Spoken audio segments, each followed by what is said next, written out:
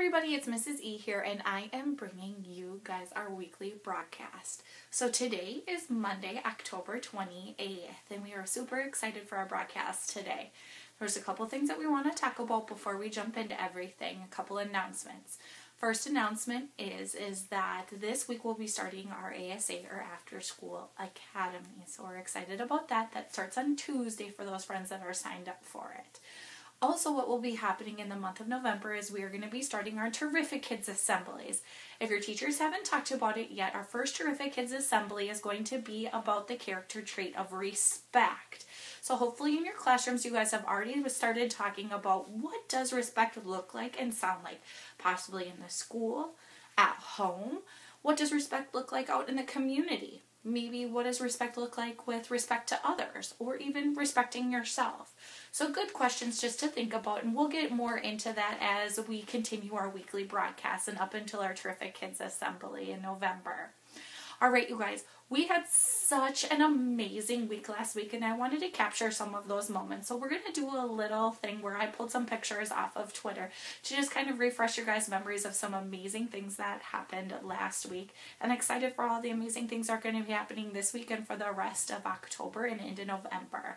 All right, so take a look. So the first couple pictures that I want to highlight were of our family night that happened last week with Wilderness Inquiry, where family members, students, and community members got to experience canoeing in our own backyard. In these pictures, you can see that everyone's getting ready and learning how to be safe on the water. Then here we are paddling away right in our own backyard. Looks like some really happy faces. You can even see Mr. Ruzick in that canoe. Everyone's smiling. Everyone's having a good time. What a fun experience for all to have. In the next couple pictures, I wanted to highlight some amazing things that happened for our 5th grade students where they attended Eagle Bluff. Here in this picture, you can see that they're making something out in the wilderness. And there's Emery. Looks like Emery is getting to sample what he made. Our 5th graders also at Eagle Bluff got to learn all about archery and work on their skills. Here's Kylie. Looks like Kylie did a great job and actually was able to hit her target. Congratulations, Kylie. Some other amazing things that happened at Riverside was we got visitors from the Fire Station 1, which is really right next door to us, where we got to learn all about fire safety and see what it looks like when they have all of their equipment on. So many great things happening at Riverside and so many more amazing things to come. Weren't those some great pictures? It's so exciting, and we're really excited to capture more pictures as the year goes on. All right, I know most of you have been waiting for this, so we are finally here to announce our outstanding otters for this week. Here you go. Hi guys, it's Mrs. E here, and I am bringing you guys the outstanding otter winners for last week. So we're going to start off right away, and we're going to start with kindergarten. How about that? I think that's a great idea. And we're actually going to start with Miss Newkirk's class, her newcomer class, and Deanna and Karina are the big winners. Congratulations. We have 2 from Mrs. Green's class. That's Cullen and Kylan. Congratulations. We cannot forget about Miss Hample's class. Trayshawn and Ellie were our big winners from kindergarten. Congratulations, kindergarten. Can't forget about our 1st grade friends. We have 2 from Mrs. Anderson's class, Drew and Evan.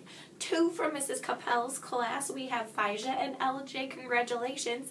And then, of course, from Mrs. Mueller's class, Sabir is our big winner. Congratulations, 1st graders.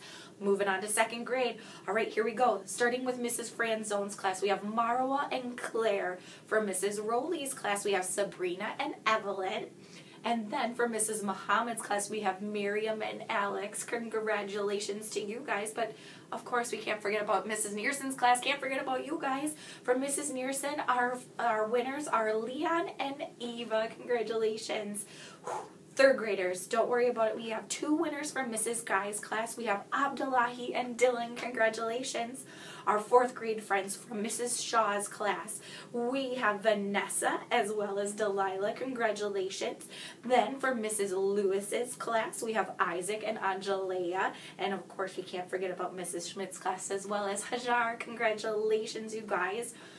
5th graders, it's finally your turn. Thanks for being patient. All right, 5th grader, starting from Mrs. Dietrich's class. Miss Dietrich's class has Joshua as the big winner and Eli. Congratulations.